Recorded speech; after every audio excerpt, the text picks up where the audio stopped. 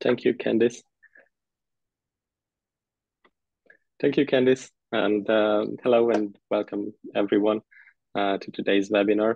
My name is Martin, and today I will be talking about cloud native application security and its relation to open source, alongside with Tim Miller, a technical marketing engineer at Outshift by Cisco. First, let us introduce ourselves in just a few sentences. My name is Martin, and lately I'm a product manager at Outshift by Cisco, where we are focusing on cloud native application security. I have a strong engineering background, and I was lucky enough to work on a lot of different open source projects in my past, especially with my previous company before we joined Cisco. We've launched some successful open source projects that were also continued within Outshift.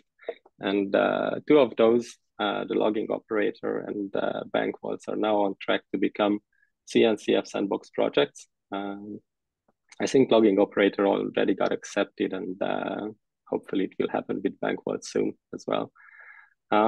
Nowadays, I'm mostly working on Open Clarity alongside a few other things, but that's enough about myself. Tim, do you want to introduce yourself? Sure thing. Thanks, Martin. My name's Tim Miller. I've been a longtime Linux user. You'll see in the little bio there, I jokingly say I've been there and done that and got many t-shirts. So long time Linux user from the days of Red Hat Enterprise Linux. Red Hat Linux before the enterprise days, and was a system administrator for quite a number of years. Evolved into the rest of all those things that we build into data centers, right? So I've run networks, I run high performance computing environments, automated all that. I'm a big programmability and automation fan, so and run the gamut in that space.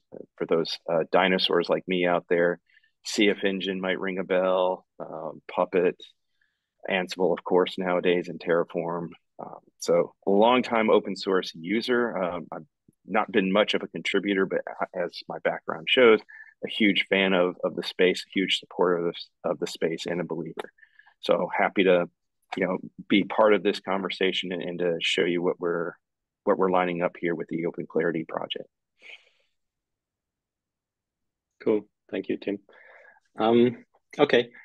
So let me start with talking a bit about the current state of application security in general within the cloud native space, because we are talking a lot about how cloud native changed the landscape, how we were introduced to microservices, containers, Kubernetes, and how it improves scalability, resilience, and how it gives us easier upgrades and a lot of other great things that that we are really talking about a lot.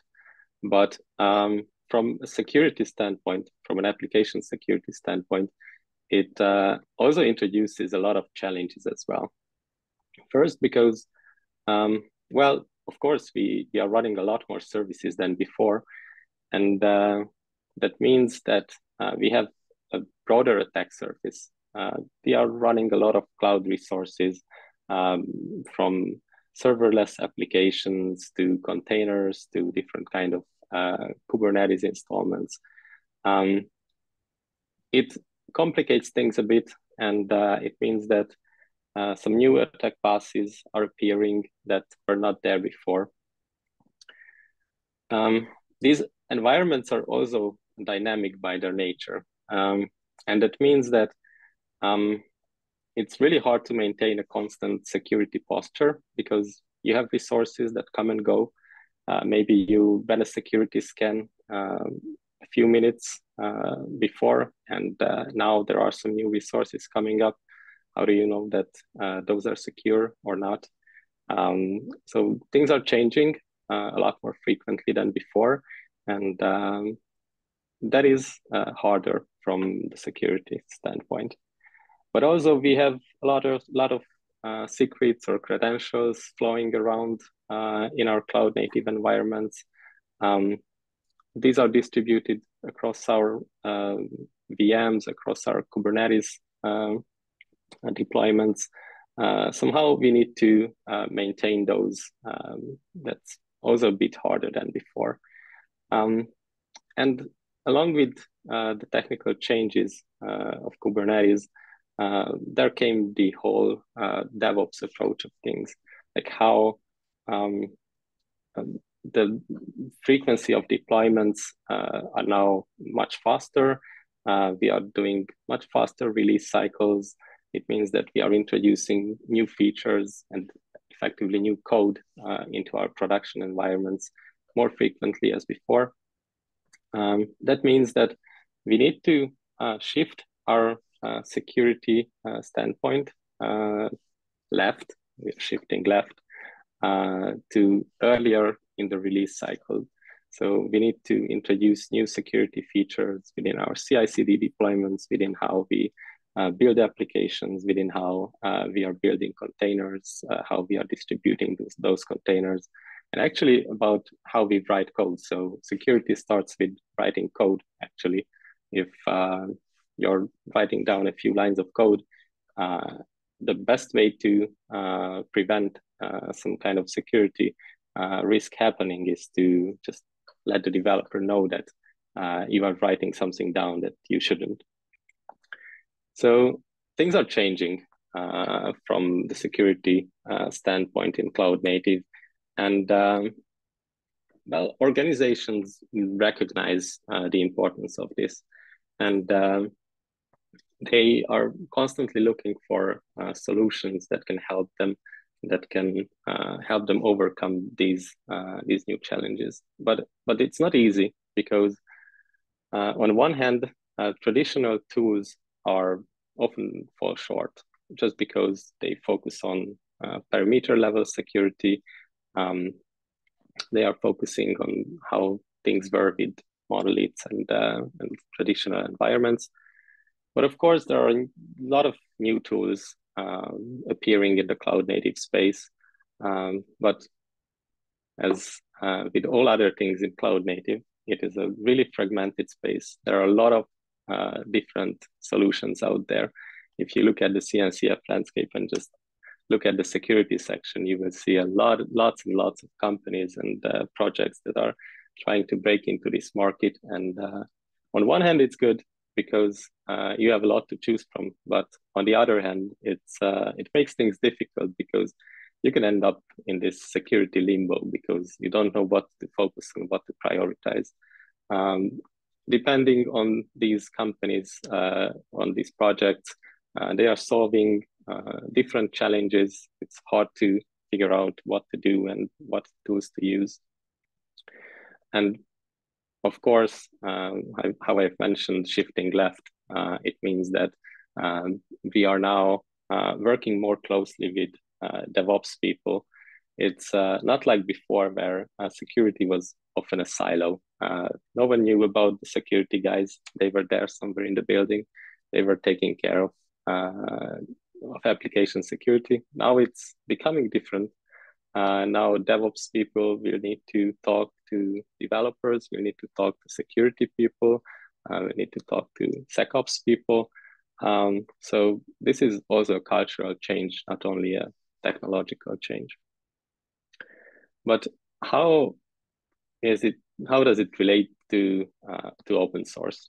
Because of course we have lots and lots of proprietary tools, but how does it look like from an open source standpoint? Well, of course, just like with everything else, we have a lot of good things and a few bad things in terms of open source security.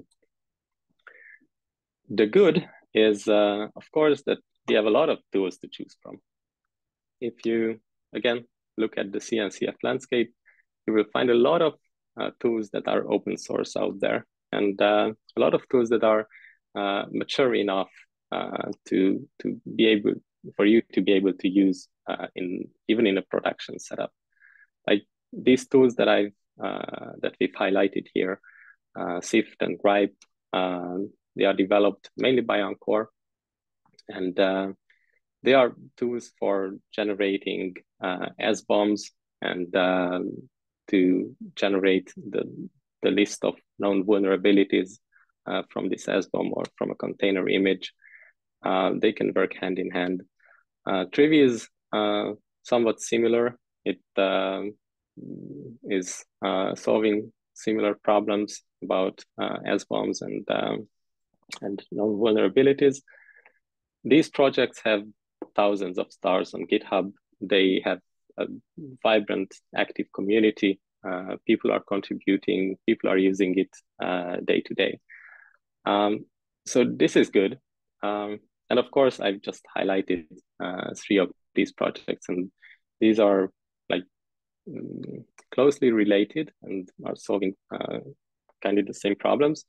But there are other tools in the open source space, like to name, for example, Falco, that is quite popular nowadays, and that is a runtime security tool for Linux, for real-time threat detection, or maybe even the Open Policy Agent. It can be considered a security tool as well, or Kubescape, just to name a few.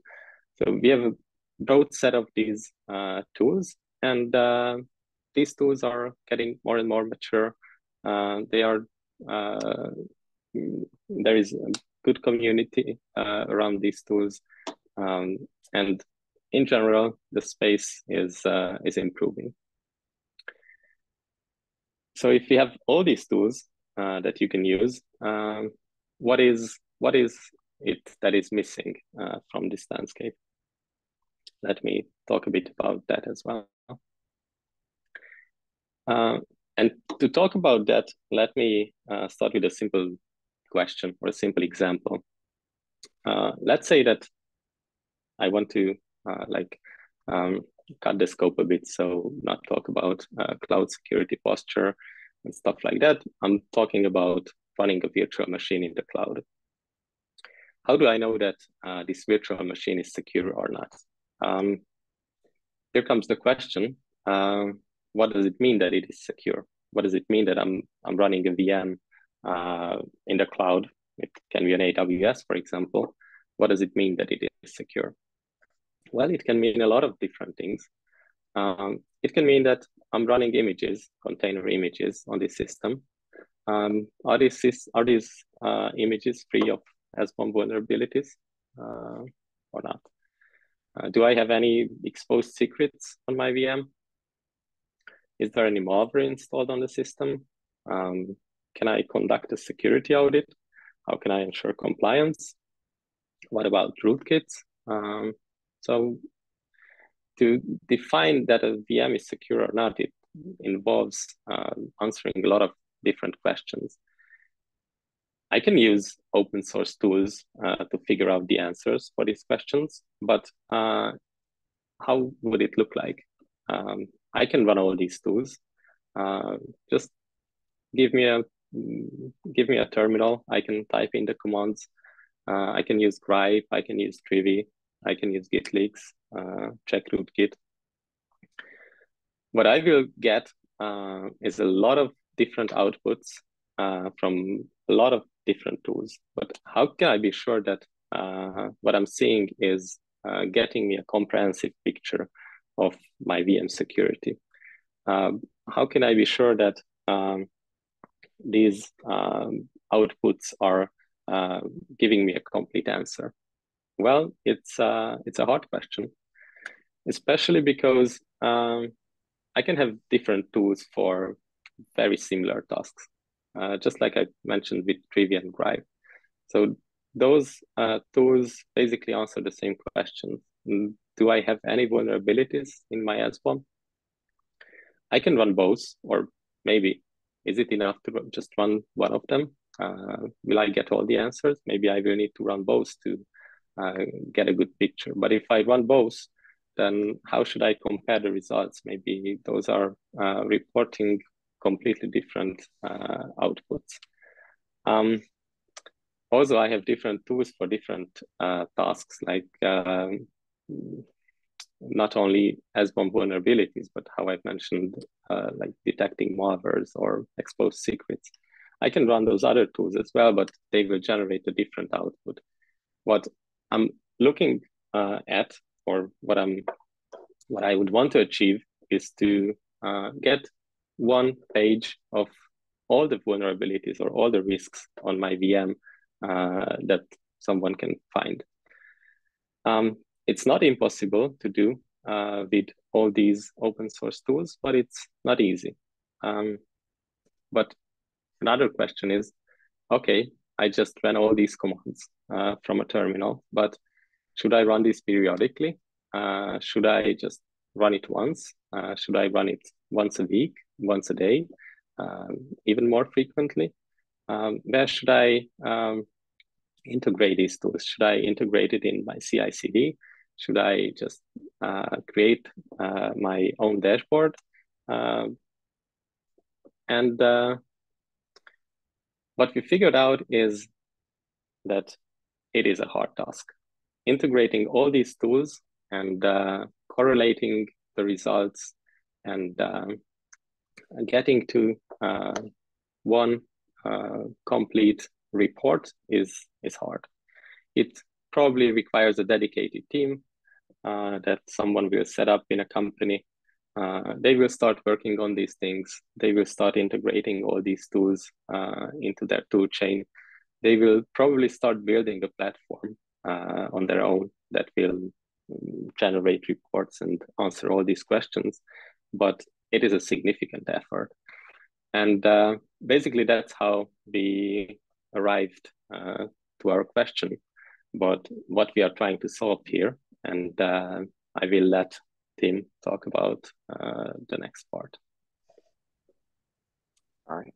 Thanks, Martin. Looks like if we want to switch the share, you have to give up the share. It's not letting you take over. Okay. We thought that might be the case.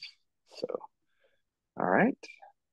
With that, yes. So what are we trying to solve? So to codify or to sum up the challenges we just heard from Martin,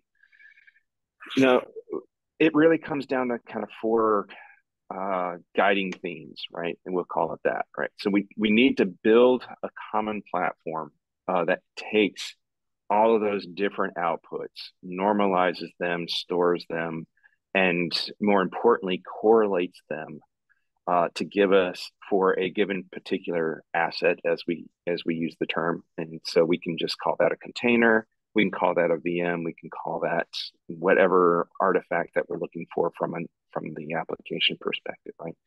But we need to correlate all of that information that's been normalized from the outputs so that we can, that specific asset, really understand what's going on with it, what risks are associated with it. And ideally, we find that, as I mentioned in my background, I'm a big champion of open source. It's clear that the open source community is the right place to build and develop this platform. And so we want to establish this project to provide a foundational level of security, bringing together all those risks, providing that visibility, and use it as a starting point for just completely, just use it as a starting point for understanding the risks in your environment. Right?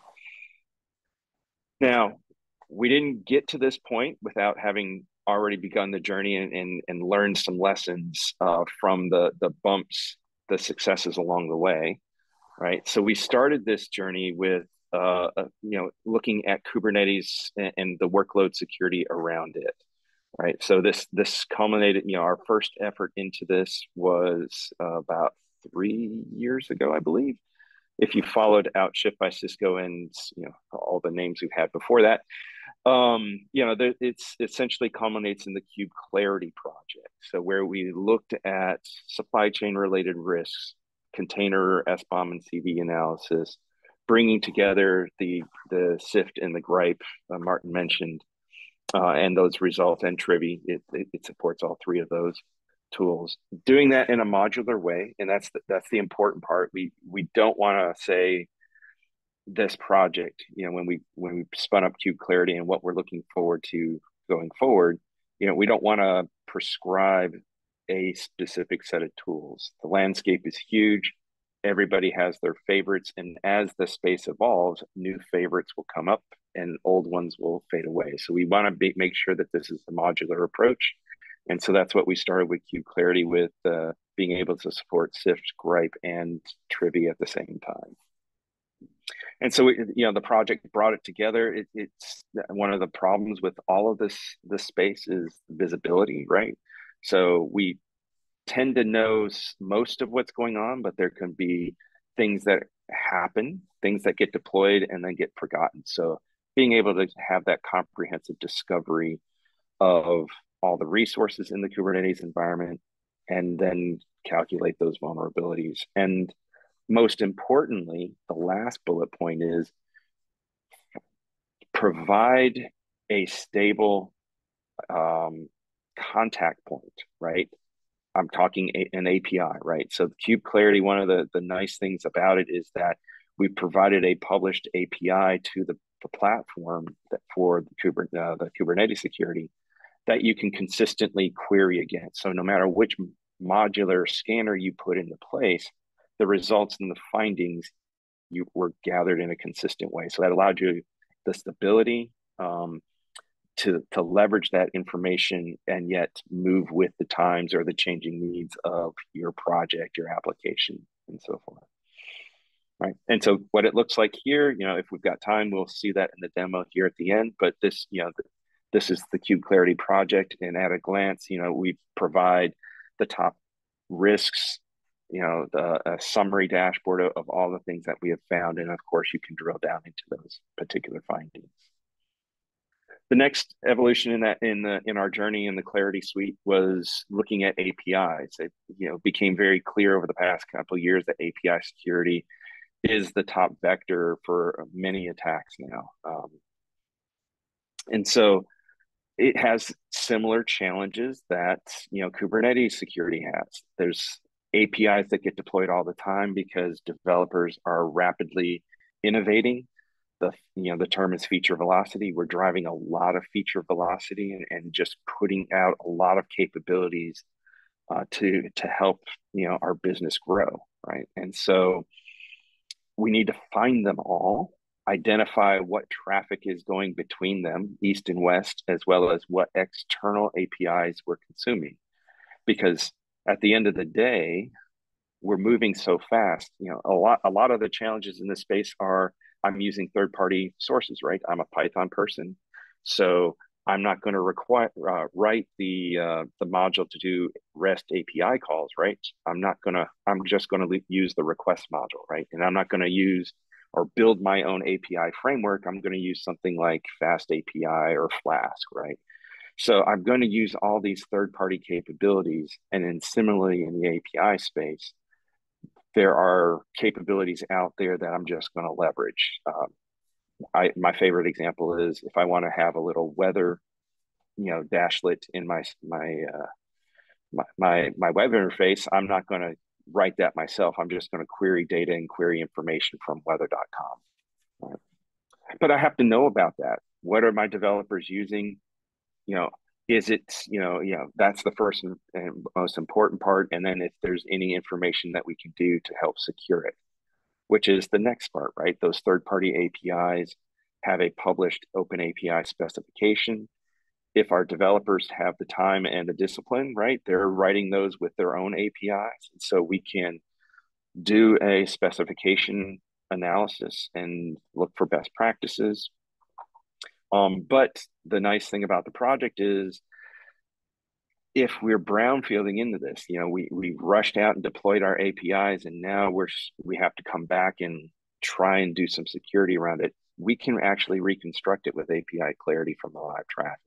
So this was a very cool benefit of the project. And then once you know the spec, then you can do these ongoing evolution things.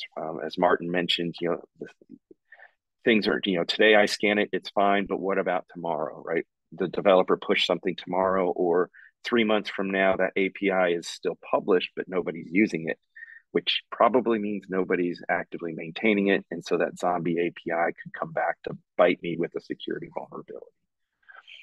And at the end of the day, we're really driving towards what the industry is looking for: OWASP API security top 10. And with the API Clarity project, we focus on broken authentication, broken authorization, and even BFLA, broken function level authorization. So we do some modeling of the traffic and then look for broken function level authorization in the traffic. So that's a great capability with the trace analysis that comes with it. Very quickly, here's the dashboard, so we can see, right, the inventory of the APIs, how they've been discovered, the some status information, and then the findings. We could we're not going to cover API Clarity today because we're going to focus on some of the other things, but the project is out there. At the end, you'll see some links about how you can engage in it. And there's a couple other projects, but for the sake of time, we're not going to go into them too deeply. But to sum it all up, to get back to the journey and what we learned, right? We had some very solid successes with these projects, right? We got some traction with, and interest with some colleagues in the industry around API security, around Kube Clarity. And we did a good job of solving those domain specific issues with domain specific, backends. And it proved to be quite successful in being a foundation for something broader. I work on a product that Cisco,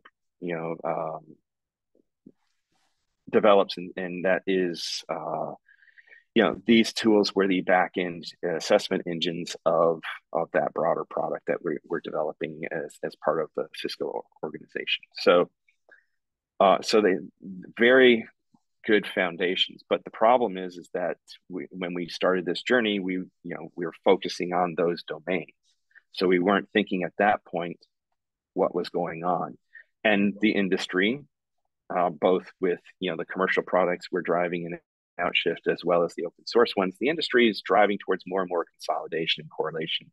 As Martin pointed out, it's at the end of the day, a security engineer or SecOps person has to have all of this related, and if the teams are just too small and getting too constrained to be able to build those platforms that Martin was talking about. And unfortunately, for the different projects we built, they were designed very fast and very specific to those domains. We couldn't really extend the existing projects that were there, which leads us to the new effort that we're launching, right?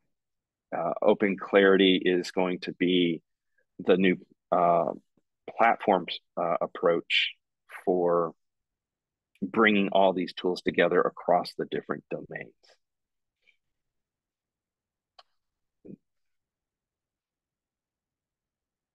Right. So with that, the four those four driving principles we had before about building a platform, those come down to the three. We boil these down to the three particular things that we're going to focus on at the beginning, right? Which is providing that platform with a comprehensive view, right? Bringing together, when we think cloud native security, we're frequently thinking about containers and Kubernetes, but the reality is that, virtual machines are part of these environments, because, lift and shift does happen, right? But there's a lot of consolidation that is still going on to get to a cloud platform. So virtual machines play a component. There's also serverless functions out there as well, right? So developers have shed virtual machines and containers and Kubernetes and just gone straight to serverless. But at the end of the day, so we have to provide that visibility across them all.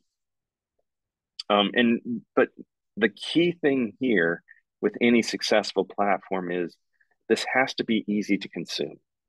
We use the term all the time, frictionless here, but we have to be able to onboard this quickly, get results quickly, and then and then use that information to help build the skill sets and understand what's going on in your environment, how to start getting awareness of the things you need to learn and things you need to remediate.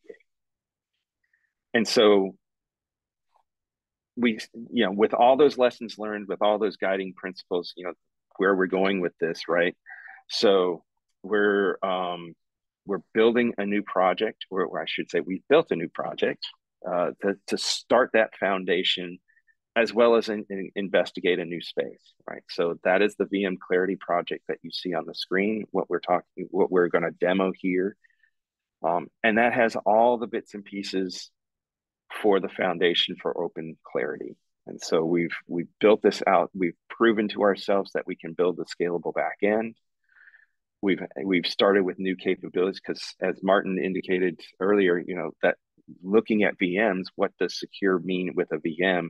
You saw all the categories, right? And from vulnerabilities to malware to misconfigurations, right? So that was the perfect problem set to really prove to us that we can bring in multiple different tools into a common platform. So that is why you see a VM Clarity as the starting point. All right. And with that, I'm actually going to jump into a demo and show it to you. So with that, we will go to VM Clarity. Right. So this is what that looks like. Move the video out of the way so I can see. There we go. All right, so with the other Clarity projects, we're going to give you the summary of the information up front, right? Top risky assets, top impact, findings, impacts. And so, but again, we're bringing together multiple tools and multiple information together from those different tools. So these are broken down by the categories. The first one is vulnerabilities, exploits, misconfigurations, right? Secrets, malware, and rootkits, right? So those are so that's, the types of risk findings that we present when we talk about impact. We also have, packaging information, primarily from the point of the packaging information is that SBOM-like information for a VM, right? So what are all the different packages, software libraries, and the dependencies that go into those particular VMs? We pull that out and then summarize those findings here. So these are the finding information that was discovered by it, right? And if we want to drill down into that, we go straight to the findings page. Hopefully my port forwarding is working.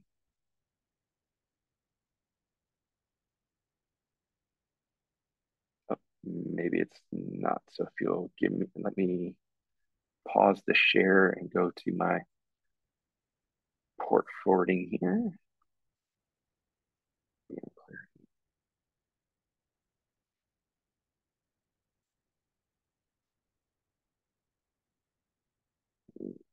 Okay, resume sharing.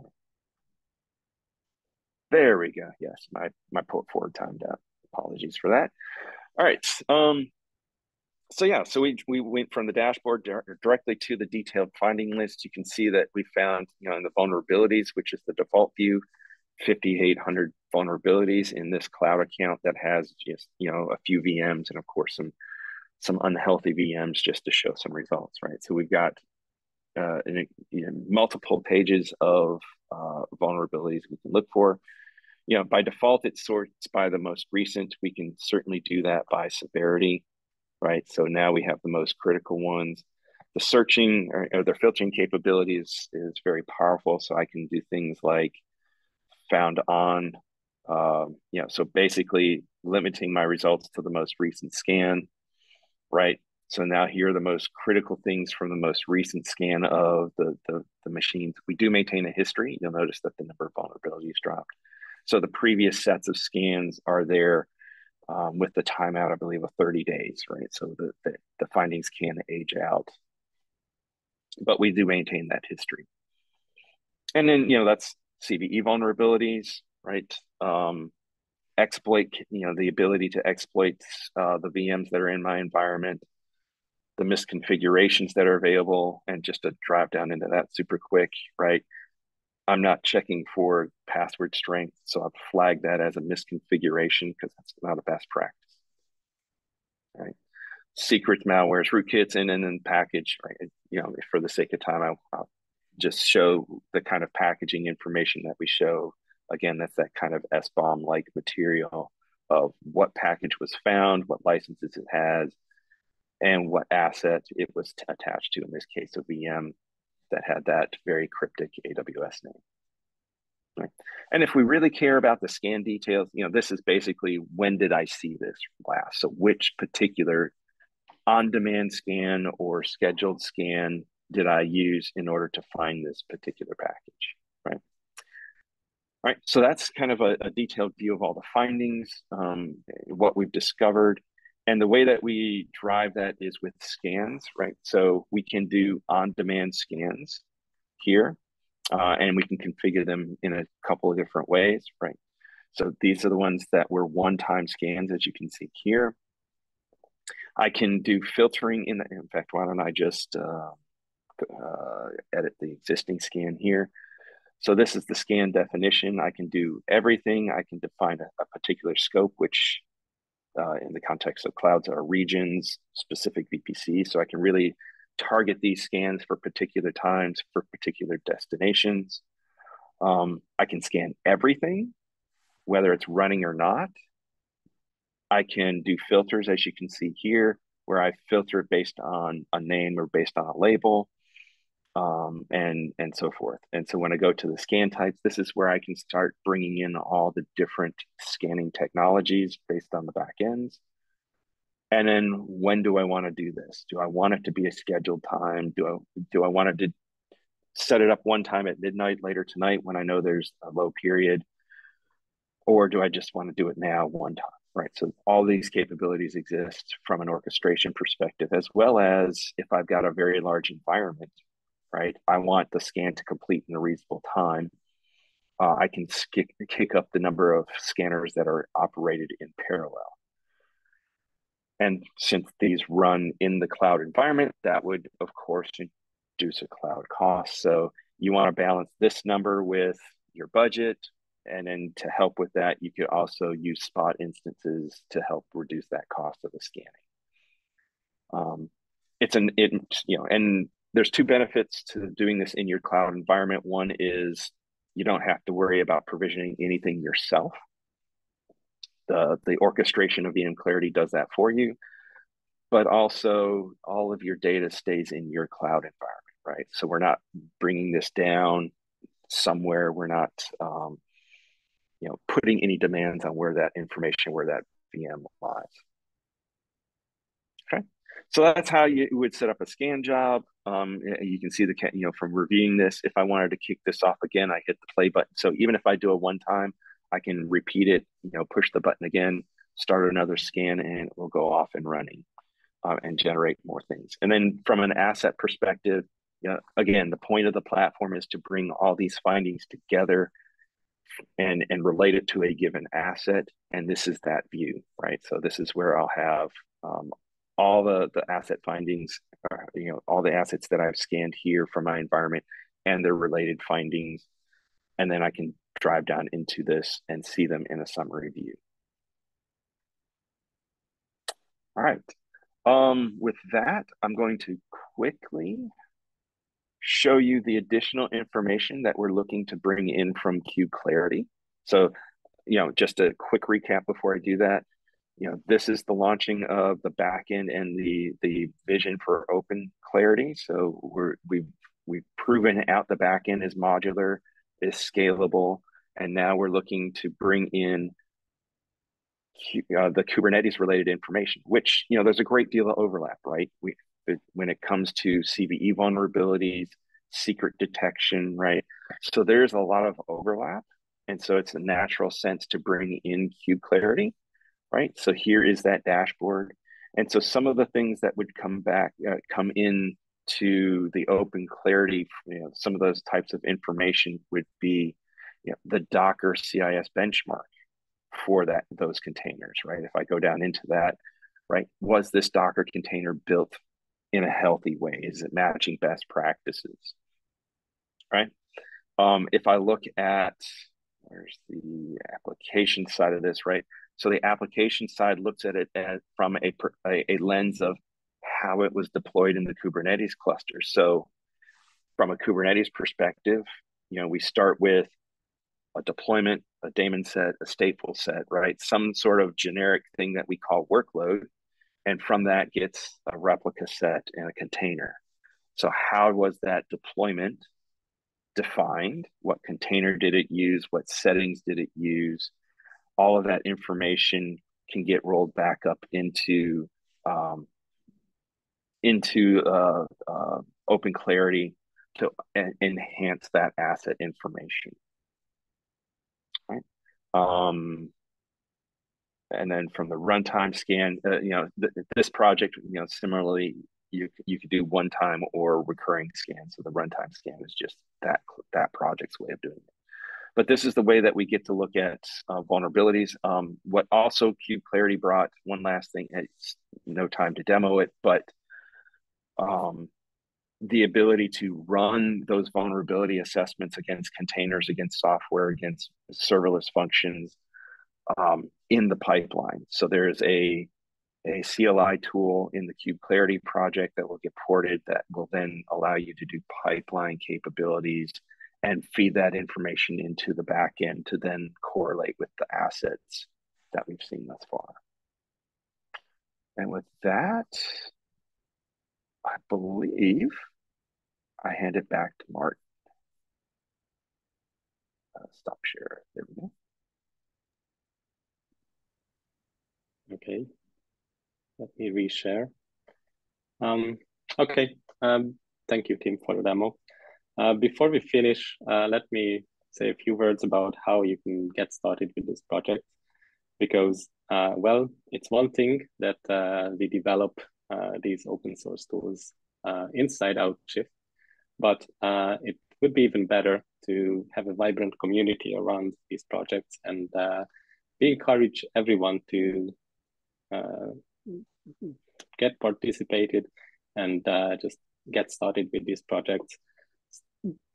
Try these out. If you find any issues, feel free to report it.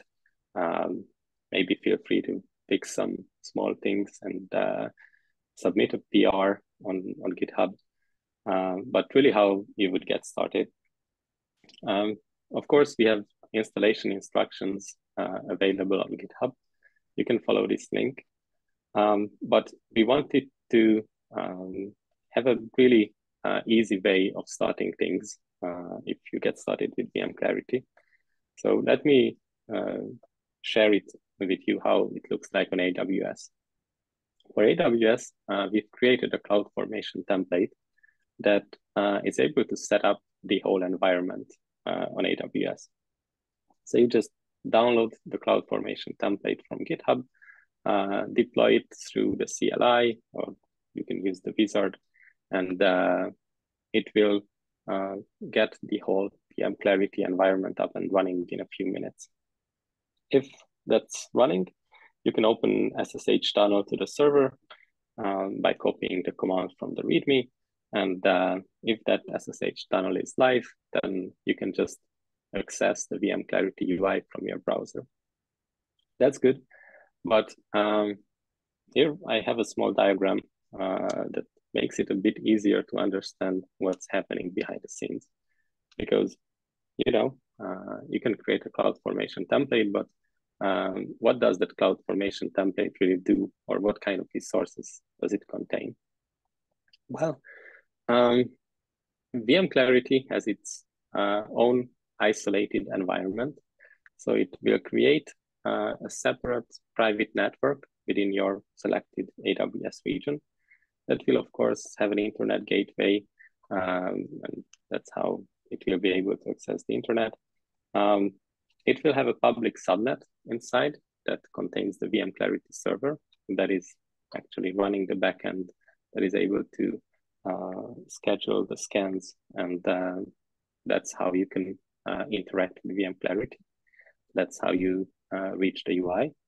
But it also has a private subnet inside that same VPC. And that private subnet is actually used to scan the snapshots of the different AWS VMs that VM Clarity would scan. So as Tim showed you in the demo, you can configure VM Clarity to, for example, scan a specific security group. If that security group contains 8 VMs, 10 VMs, those VMs won't be affected by the scan. Yeah, we really like the word frictionless, but it really is frictionless and also agentless. So it doesn't mean that we have an agent that VM Clarity deploys on your VM that will run the scans and so on and so on. What it means that we will create a snapshot of your existing VM. We will put it in this isolated environment. Your production environment will continue running without being affected. We will scan the snapshotted VM. We will report any vulnerabilities. We will connect it back to the original VM. And that's how things are happening. It's really important to understand because this is actually one of the main benefits of VM Clarity, because you won't be at risk of, I don't know, doing something with your production VMs while the scans are running. Those can fail, those can produce errors, and you probably don't want that. Agentless is something that is more and more popular nowadays. No one really wants agents on their VMs, and that's how VM Clarity works. Of course, if you have your VM Clarity environment up and running, you can get started with your first scan config. I won't go into details here as Tim walked you through in the demo. That's how you define the scan config scope, how you select scanners, and how you configure the scan schedule. If you're not on VM Clarity, but you're interested in Kube Clarity, the installation process is, of course, a bit different there. It is just like how you would usually do it on Kubernetes. You add the Helm repository, you install the Helm chart that contains Kube Clarity, and you will port forward the Kube Clarity UI to your local host. So that's how you get started. And again, feel free to join us on GitHub or any other of our social channels. We have a Slack channel where you can join the conversation. Feel free to do that. If you happen to try out VM Clarity, Kube Clarity, API Clarity, and have some issues, you're free to submit an issue on GitHub, but you can also join Slack and ask us directly. And someone will always be there and try to answer the questions that come up. And of course, KubeCon North America is coming. We will be there. We will have a nice booth. We will have a lot of interesting things, even a coding challenge powered by Cisco DevNet.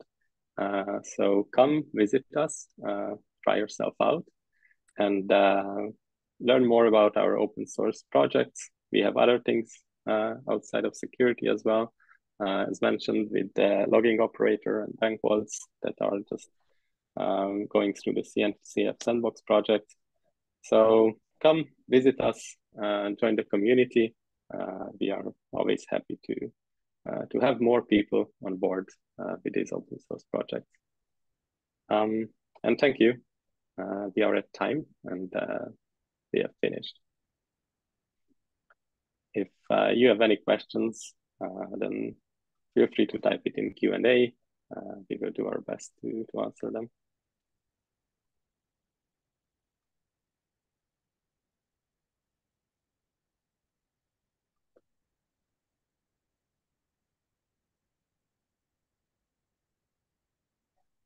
If there are no questions, then thank you for attending. Yep, Q&A. Q&A panel is clear. So yes, thank you very much for attending. Thank you so much, Tim and Martin, for your time today. And thank you everyone for joining us. Oh, it looks like maybe we got a question. Oh, just someone saying thank you. As a reminder, this recording will be on the Linux Foundation's YouTube page later today. We hope you join us for future webinars and have a wonderful day.